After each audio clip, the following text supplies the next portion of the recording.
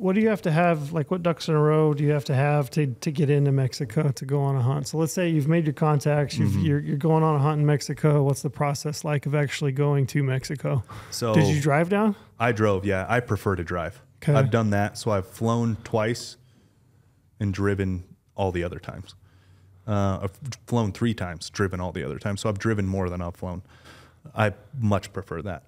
Bring all your gear. Don't got to worry about anything. So you have all your own stuff. You clear customs at the border. Are you using your own vehicle on your hunt mostly? Yeah. Okay. Not on the hunt because I'm hopping in a high rack. But I'm using my vehicle to get there. Gotcha. You know, and that's what you touched on before too, right? You have to register said vehicle. If you're bringing a 4-wheeler, it all has to be registered. So to start from the top, passport, obviously. I mean, that goes without saying.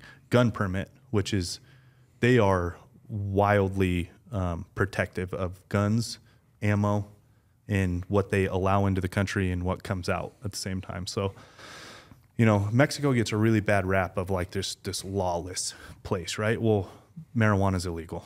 And it might be illegal elsewhere. I can only speak on Sonora because that's where I go. Illegal. You can't bring alcohol across the border. You get 100 rounds and it has to match the gun you have. Your gun permit for 365 days, you're allowed 2 guns on a single gun permit. It'll last you 365 days. Are you buying a gun permit or is that just paperwork? It comes through. You have to apply for it through the Mexican government. Is there a fee associated with that? I think it's nominal. Okay. It's very small. Okay. But this is the other thing of why you go with a Phil or a Jay. Is because they know all that. They have all this. It's like, it's immediate. You say you want to go, they send you this, you fill it out, you send it back to them, they apply, it comes back to you in text form, like not even handwritten, like literally text form. So there's no misrepresentation of, you know, the gun serial number, the ammo, the optic serial number. So they're super protective, and it is stressful because you cannot mess up a single anything, and you're allowed 100 rounds. 100 rounds per weapon that and you're allowed 2 on a gun permit. I hope I'm making sense here. Yeah. So 2 guns on a single gun permit. It'll last you the whole year. You're allowed 100 rounds of each of those guns, and it has to match the caliber itself. If you are caught down there, you know, I use the term caught, however you want to stop down there, with a round that does not match the caliber of gun on your gun permit. Yep. You're not bringing ammo for another it's not good. We'll just leave it at that. It's not good. You're going to be dealing with some shit. I'm not telling you, again, they get a bad rap that you're, you know, going to prison. It's not like that, but it's going to eat up a lot of your time, and it's going to eat up it's going to create a big enough headache that you don't ever want to do it again, because they have to work through why you have that round, what you were doing, go through all your stuff. They are highly protective over guns and ammo down there. We'll throw a slight twist in there. So when I went to Mexico with Jay and that Coues deer hunt in 2013, I only took a bow. Yeah. And taking a bow across there was the easiest thing in the world. Yeah, they don't care much for bows. I didn't have to I still had to like do some sort of what weapon I'm taking, the arrows, but I did not have to do the hard security checkpoint. I have to get through there. I didn't have to go to the military area. It was just like, oh, you have a bow? They kind of like laughed like, they're like, you're what the are only, you doing? like one of the rare guys who just take a bow to Mexico. And it was like not a lot of people do that because the chances of... I got made fun a lot taking a bow to a gunfight, but like, the bow hunting, I mean, you could bow hunt in November, December for sure when they're coming to water. But like this time of year, man, I don't know how you did that to this day. It is just wild. And the buck pretty crazy to me. So how long are you at the border when you go through? How long is that process? An hour? Yeah. And it's pretty quick? Super quick. They kind of know the good. There is a real strategy of border crossing, though. Very much so. So the strategy that we have employed the last so many years we've been driving down is get to the border the second it opens. And they all have opening times. So depending on what port of exit or entry you're going through, there is an opening time. And get there 5 minutes before it opens. Is there a line? So every time I've done that, I wouldn't say there's a line, but there are other cars, maybe a handful, but not a line.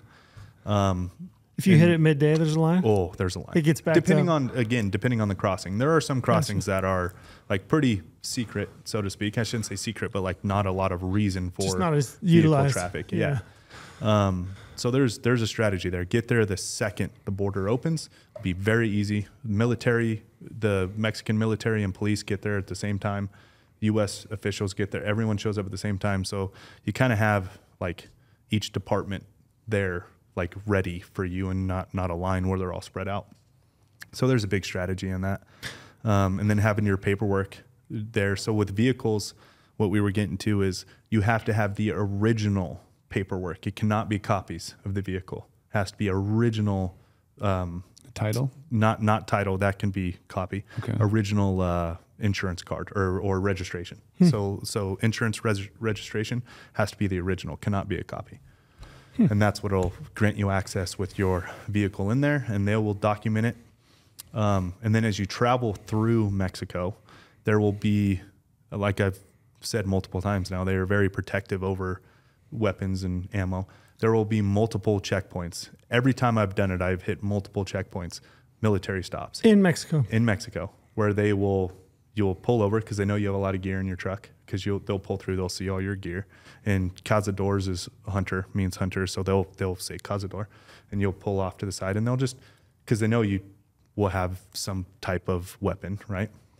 And they will check all your weaponry, your permission, your gun permit, and they will call back to the border to make sure that you were crossed, it's legal, and then you're good, you're traveling. And so it'll happen, and it's not like, I love my wife to death, but she would probably be a little shook up about that. I actually like it. Sure. It makes me feel more safe, right?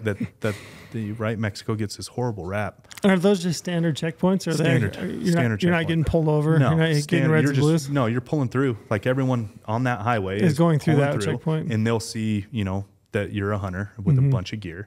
They'll say cazador, and then they'll check your coolers, and they'll check your gun permit, and they'll call back and make sure you cross the border legally, and that was checked in. So are they checking your other gear? Are they looking through your backpack? Are they looking through your coolers? They check with like magnets and something else for ammo. That's what they care about. That's it. Ammo is what they care about. Gotcha.